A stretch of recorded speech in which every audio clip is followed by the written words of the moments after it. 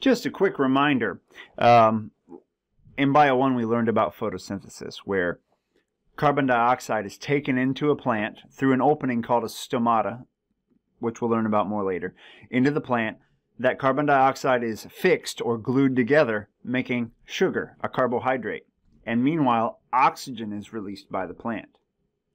That's this process here, right?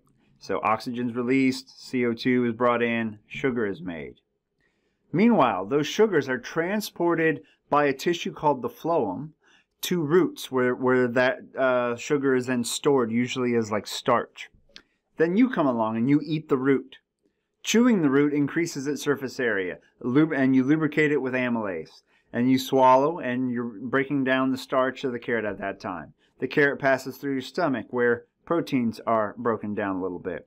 Further digestion takes place in the small intestine when it's hit with pancreatic amylase and those other chemicals which we've talked about, breaking that carrot down.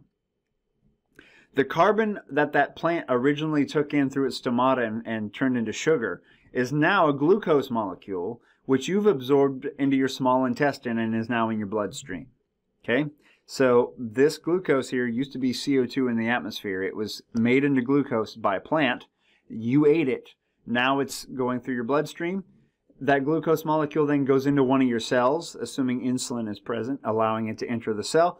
Glycolysis kicks in, cellular respiration, all of those things kick in. You break that glucose apart to make ATP, and you release that CO2 back into the atmosphere again, going back to this process which we learned about last semester. Okay, so that's one aspect of how plant and animal nutrition are tied together. And the carbon cycle of the planet is tied together. Now, another thing I want to mention is this molecule. What is this molecule? Notice there's a carboxyl group here, an amino group here, an R group here. This is an amino acid. You should be able to recognize that like that. Okay? You're a science major. You have no excuse. So this is an amino acid. This is a monomer of a protein. And proteins obviously are super important for life. The enzymes that we utilize to catalyze our reactions, a lot of our structure is made of protein, etc. Proteins are really important, right? And without nitrogen, we can't make the proteins we need. So nitrogen is a really important component of proteins. It's vital. And you might not know this, but like 73% of the atmosphere is nitrogen. You can wave your arm around and feel the nitrogen. However, that nitrogen can't be made directly into protein.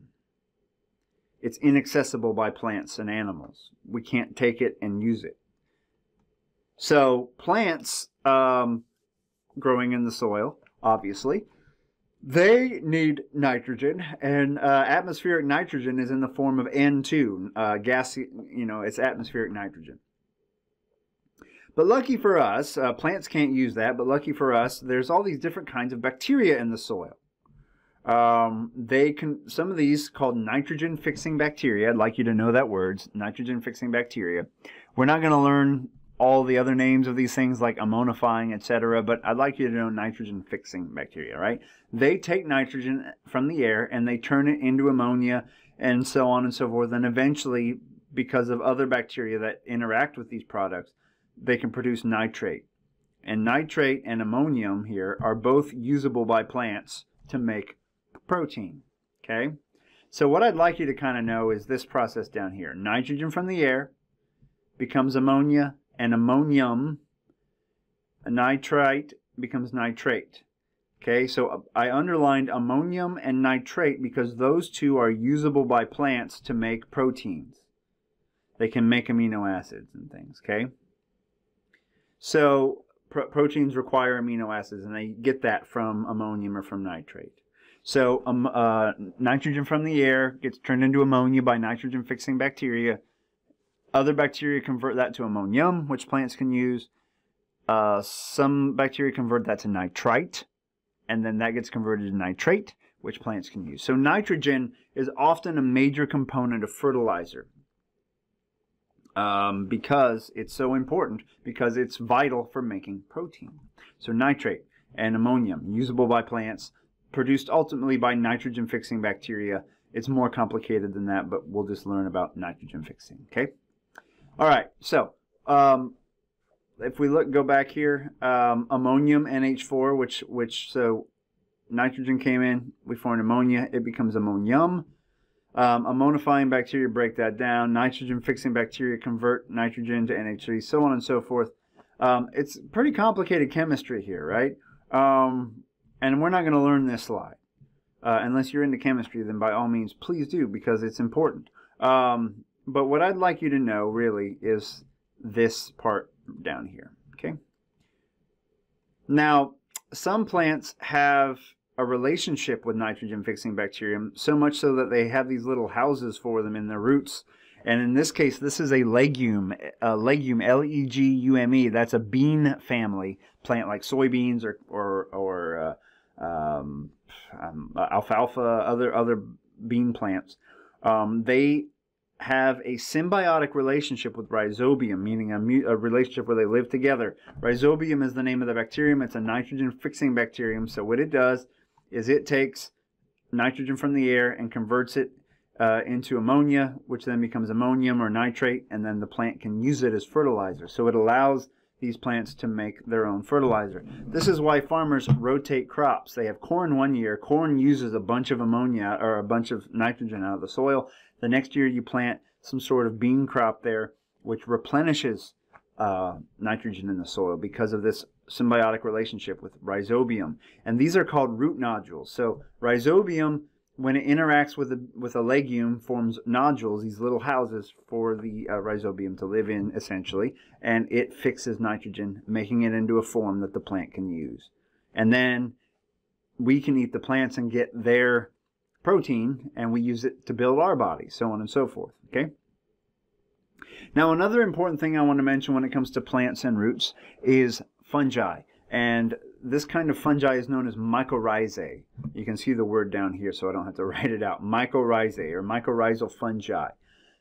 These are, don't confuse this for bacteria. This is a different thing from the nitrogen-fixing bacteria. But these are fungi that live in the soil, and there can be two kinds, ectomycorrhizae and arbuscular mycorrhizae, okay? Ectomycorrhizae have cells that grow between plant cells, whereas arbuscular mycorrhizae actually have branches that go into plant cells. And either way, the important thing to note is no matter what kind it is that they have all this extra fungal material outside of the root, and that greatly increases the surface area of the root, which means the root can absorb a lot more water and other nutrients than it could without the fungi being attached. So it's most plants that live on land, well, which is most plants, have fungi associated with their roots. And in fact, some of the oldest fossil plants we know of have fungi associated with them. So we think that fungi made life on land possible for plants. It allowed them to have the ability to absorb enough stuff from the soil to survive. So mycorrhizae are those plants. Now, this is just a really important symbiotic relationship between the two species. By the way, before I forget, if anyone thinks this is kind of cool, this rhizobium, Dr. Mukherjee, who teaches genetics, he does research on this, and the genetics of this, and tries to get it to work in like other plants that normally don't do this, like rice, which if anyone could ever get that to really work, would save millions of lives a year probably, because people who can't afford fertilizer could grow rice without the need for fertilizer. So if you're interested in that sort of thing and in genetics, check out Dr. Mukherjee's lab in the future. All right, so mycorrhizae, they allow plants to absorb things. It's a cool relationship there. So once again, an ectomycorrhizae, the mycelium, which is the name of the fungal body, forms a sheet over the surface of the root, and parts of that mycelium, the fungal cells, go between the roots. And this is in about 10% of plant families. That's this example up here. But in arbuscular mycorrhizae, the hyphae, which is I haven't gone into fungi so much yet this semester, and some semesters I have, but hyphae is just the name for those strands of fungi, okay? So just to make sure you have the words right, mycelium is just all of the fungus here, and hyphae are these individual noodle-like strands, okay? So hyphae actually go into the root, and not only that, they go into the cells of the root. And this is found in 85% of plant species. And it allows for plants to get enough material from the soil to survive. Okay. And I want to point out, and I keep forgetting, I keep going back to this slide, going from fungi to bacteria. This process costs a lot of energy to turn nitrogen into usable form, but the bacteria get food from the plant, the sugar that the plant makes. And so they have a trade-off there. I didn't mention that earlier. Same thing with this fungi. This fungi gets food from the plant. Meanwhile, the plant gets extra water and nutrients from the fungi, which is really cool. And lastly, if a plant's growing in a environment that's not very nitrogen rich, some plants actually evolve defenses to that or adaptations to that. In the case of carnivorous plants, they supplement their nitrogen by eating insects or small mammals, and they get nitrogen from digesting those mammals. So Venus flytraps and pitcher plants and sundew. Sundew is really important for us because we can find it here on campus in the nature reserve. So we have a carnivorous plant, this one right here, living on campus. It can eat bugs, steal their nitrogen, and use it to grow. All right, so that's all I really want to touch on in terms of plant nutrients. It's a much more complex topic than we're covering, but I just wanted to tie plants and animals together in this chapter. Talk about the source of nitrogen, which is important for proteins, and also talk about some of the symbiotic relationships plants have with bacteria and with fungi that help them to survive on planet Earth. And I will see you later.